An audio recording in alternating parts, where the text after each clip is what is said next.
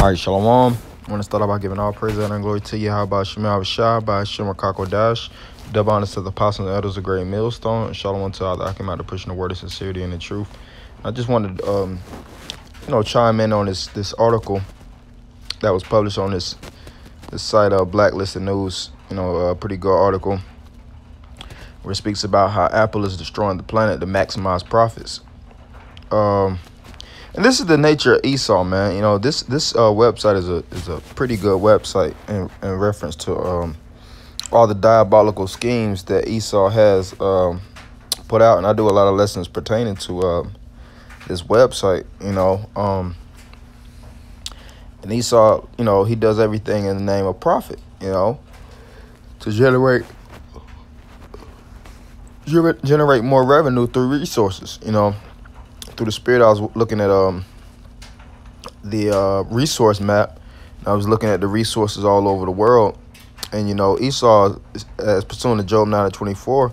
The earth is given into the hand of the wicked. And you see how he's occupying all these different parts and continents of the world to steal their resources. Whether it's crude oil, whether it's petroleum, whether it's diamonds, golds.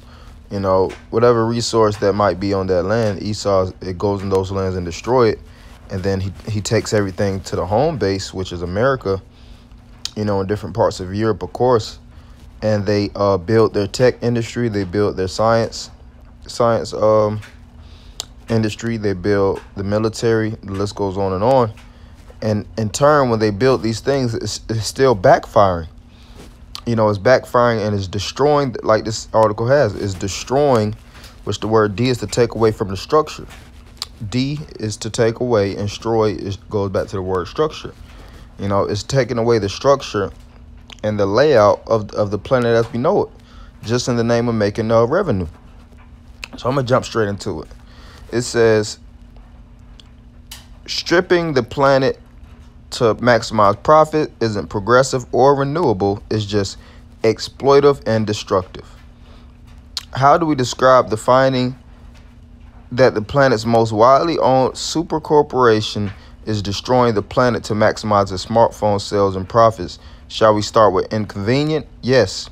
We're talking about Apple, famous for coercing customers to upgrade their Apple phones and other gadgets, if not annually, then every couple years, as the most effective way to maximize profits. Right. And Apple is a demonic, wicked ass, nefarious corporation.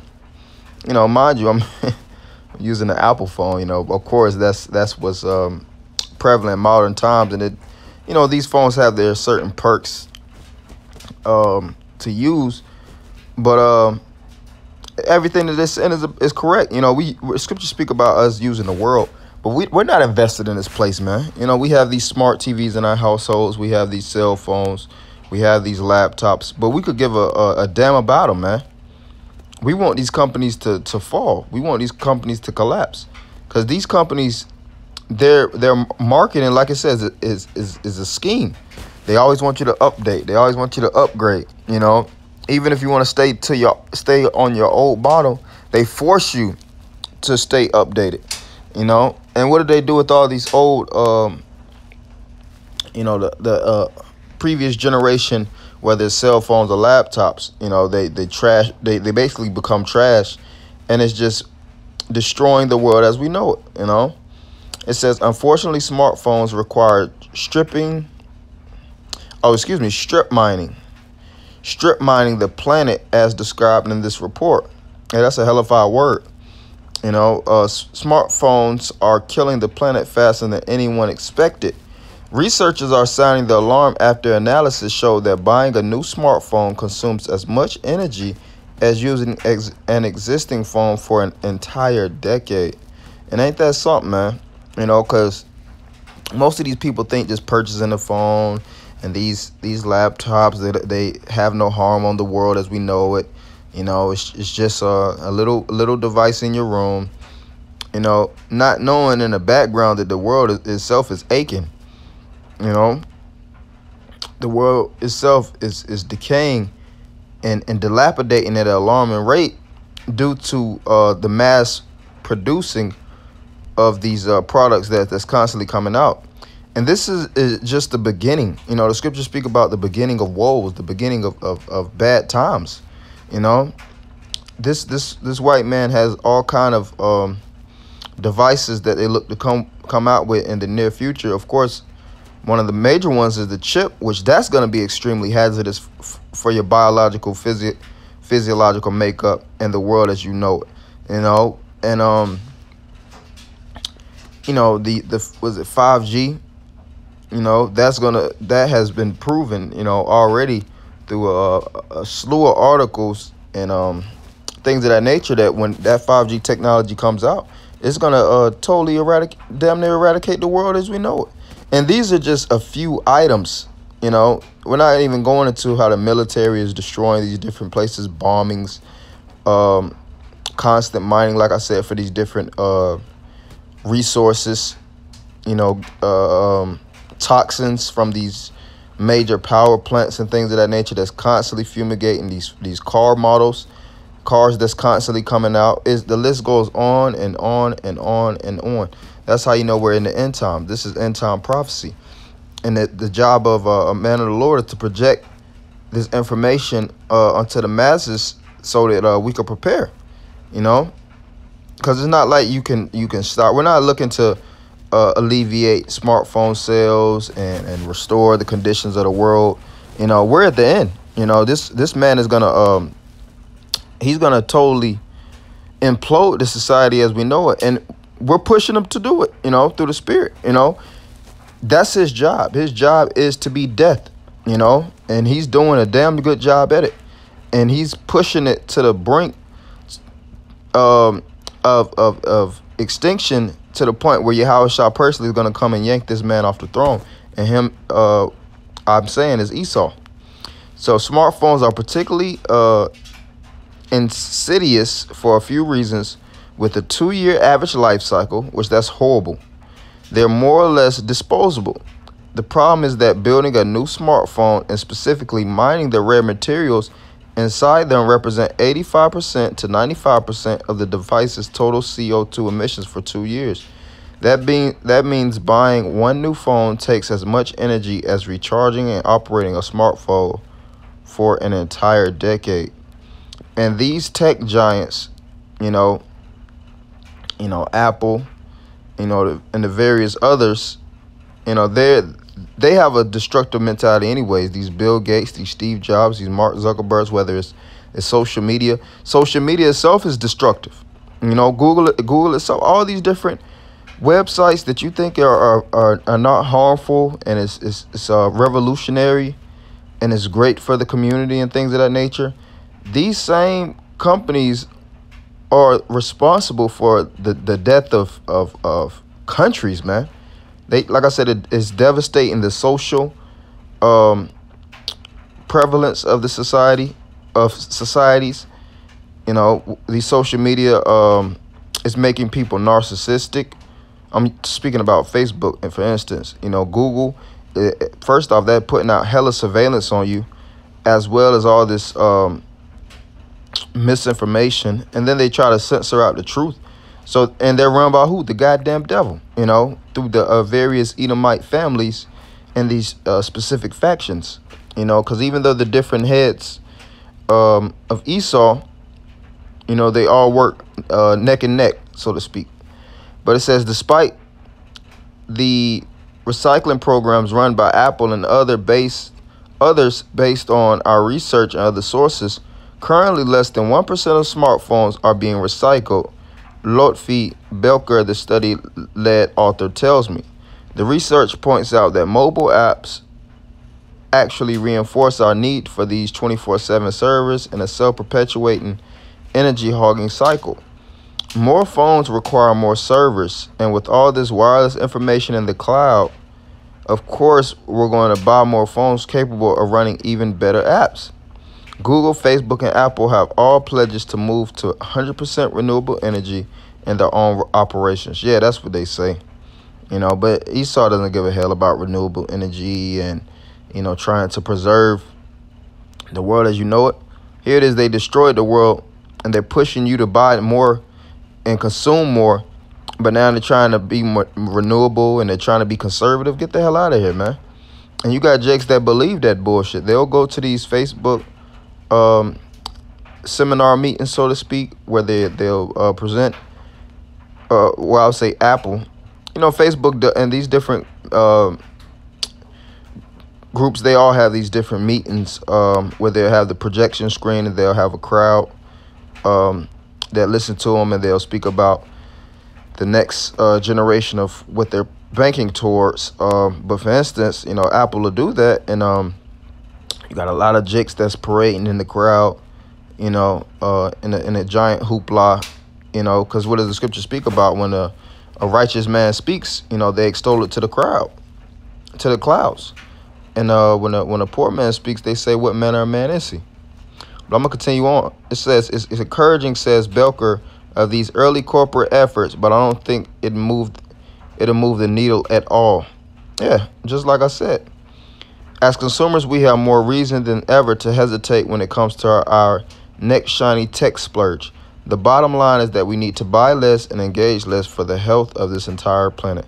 And that's not going to happen. You know, these people aren't going to stop purchasing the technology. They're not going to be more conservative. You know, this place as we know it breeds idiots. Just going to be plain and simple. It breeds you to not think conservatively. You know, watching television, when constantly pumping all these different images of foolishness in your head, and then you think these people are just going to make a screeching halt and start regarding the planet as something to care and nurture for, when their whole lives they've been living in this abusive based society, and their own, whether it's their lifestyle is based and centered around abuse, whether it's drug abuse, porn abuse, you know, abusing any and everything in their life. They've been subject to physical abuse and abusing whether they're children and things of that nature. That's a big thing. And you think they're gonna do things to try to preserve the planet for the next generations? People don't think like that nowadays, man. You know, of course you have a few individuals that, you know, few organizations that will stand up and go out their way, and they get looked down upon. You know, that's why they have to do some of the craziest shit to even be noticed. You had this one individual strapping themselves to concrete, you know, in the middle of a operating road to you know, alert individuals for basically to be more aware of the environment. One of those environmentalists. But like I said, you know, we're in the end times, so people don't give a hell about that mindset, and this so-called white man is plummeting this place into the ground. You know, so this is Revelations 11 and 18. And the nations were angry, and thy wrath is come in the time of the dead, that they should be judged, and that thou shouldest give rewards unto thy servants the prophets, and to the saints, and them that fear thy name, small and great, and shouldest destroy them which destroy the earth. And who is him that destroyed the earth? The so-called white man. All right, Revelations, the 6th chapter, speaks about the different horses, which I'll get that, you know, and the man that was galloping upon them bring forth immense amount of destruction, you know. And who else fits that image? Apple, Google, Facebook, you know, these are companies, but, you know, you have Ford, you know, all these different the automobile industry, like I said, the tech industry, like I said, the armies, these different companies that fuel this system by destroying the world. You know, that's why in today's time, everything is hazardous onto us. Me looking at this phone, recording out of this device is pumping signals, you know, and negative light throughout my body, even using it, you know. But we have to do this for the sake of prophecy, for the sake of the word, you know. But at the end of the day, we understand the effects of this toxic world that we live in, and that's why we're pushing to get up out of this demonic simulation, because this is all this place is. It's a goddamn simulation, man. You know, you watch movies like The Matrix, and you see how, You know, you basically in a AI technology, and you know, you basically be an avatar. Your avatar is placed there. That's what we're going through, man. You know, and our job is to get up out of this kingdom, man. And through the spirit of power, Yahweh Shema Shai, he's going to free and redeem us from this place. But this is Revelation 6:4. And there went out another horse that was red. And who was him that's red? The red man, Esau. All right, Edom.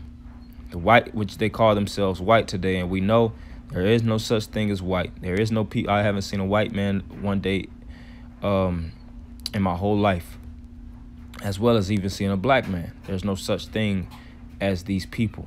All right. So-called white man coined himself as the white because white is the derivative of purity, innocence, and cleanliness, and black is the shadow of death, darkness, and demise, so to speak. But this represents Esau. It says, and power was given to him that sat therein to take peace from the earth, and that they should kill one another, and there was given unto him a great sword. Yeah, and these devils are killing one another. You know, when they go to these Arabic lands and they, you know, try to get, like I said, you know, petroleum or different products to get more oil, you know, build their oil reserves to fuel, whether it's their jet planes or their tanks or, you know, their ships. It's all in the name of warfare. This man is a warmonger, you know.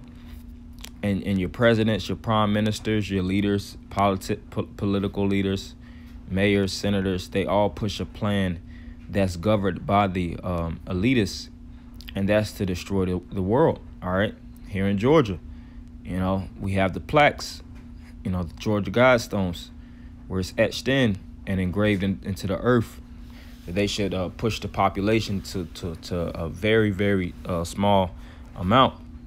All right. I forget the specific amount. I think reduce population to, I think it's a couple million. I forget the amount, you know, 500 million if I'm not mistaken.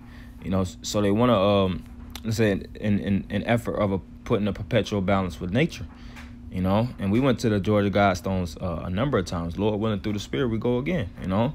For the new brothers that's in the camp, and I'll, you know, through the spirit I'll make that announcement. Lord willing, we'll do that again.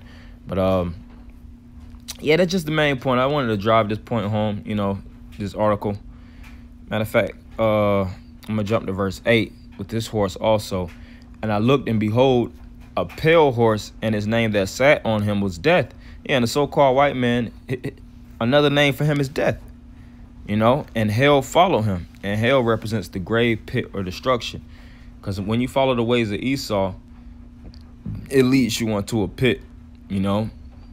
And they have these artists that promote a very unhealthy lifestyle, and they make millions of dollars. They generate hundreds of thousands of dollars, if not millions of dollars annually from just promoting a opium drug criminal-based lifestyle that masses of these people follow. And you wonder why these kids overdosing nowadays. You wonder why these kids are on all kind of antidepressants, and their mental function is at an all-time low, because you know, death is reigning.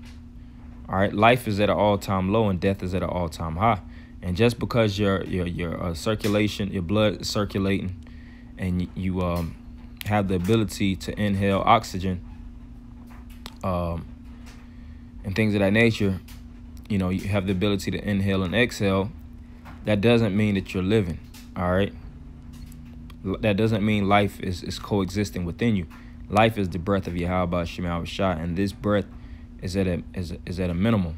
All right, and you can say, well, what about the, you know, the Catholic Church, the Christian Church, you know, these are hundreds of millions of followers. That's not where the breath is at. All right, that's actually still part of death, because there's nothing but lies and trickery, sorcery that's center, and those are really some of the biggest havens of witchcraft anyways, man. That's some of the worst institutions you could be in, you know. But it says, over the fourth part of the earth to kill with sword and with hunger and with death and with beasts of the earth. And hunger, people are starving at an all-time high. You could go to websites like the World Counts and see how many people are actually without proper water, without proper food. And you see how people are gluttons on the other side of the spectrum, man. So this place is done, man. You know, the conditions of this world is done.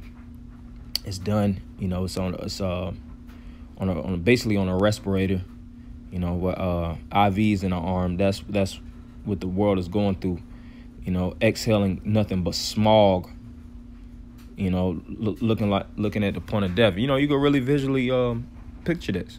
You know, that's why Yahushua needs a savior. And the scriptures speak about how this world is crying out. You know, if man is crying, you know, the earth itself is crying. These trees are constantly falling and these different forests are being burned up. But, you know, that's just the main thing I had, you know, just wanted to go through in the spirit, because we're in the end, man. You know, so I'm going to end it by giving all praise, honor, and glory to Yahweh, by Shema, Shah, by Shem, Kakadash. Double honor to the apostle and the others, a great millstone. Shalom, Amakim.